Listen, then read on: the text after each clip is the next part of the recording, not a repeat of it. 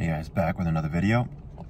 Today I wanted to talk about some of the crypto coins that are doing well, in this market that has mostly been pretty bad for the past few months. And I wanted to talk about what they have in common. And fortunately, two of them, I'm going to talk about three mainly, but two of them are some of my larger positions that I've been following for a while.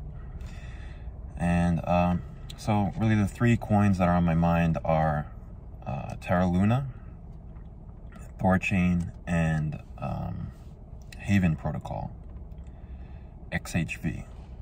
So all three of these coins are focused on decentralization, and I think that's a large part of why they've done well.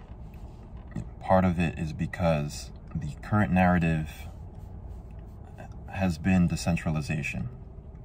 Obviously, that's because of different stories in the world where that's proven to be important. From Canada freezing bank accounts to being able to send and donate money to Ukraine, to Russian oligarchs potentially, supposedly, even though, people are saying different things, supposedly they're using Bitcoin to, since their other assets are frozen. So that's why I think these three cryptos are doing well. But to take a bigger picture look at it, I wanted to talk about how, some narratives are more sustainable than others. For example, kind of towards the top of the market a few months ago was like this big gaming narrative, crypto gaming. But to me, that, I got caught up a little bit in that, but that wasn't super sustainable, especially considering the fully diluted market caps of those gaming coins. And, only so many gaming coins and projects will make it. The vast majority of them are going to die. But in terms of decentralization, and in Haven Protocol's case, there's a focus on privacy. These two utilities, these use cases, are sustainable and will always be needed. And when you consider the market cap of Thorchain and Haven Protocol in particular, but even Luna and the UST market cap, these narratives and these utilities are sustainable and will be needed, will always be needed. So at that point, the real question is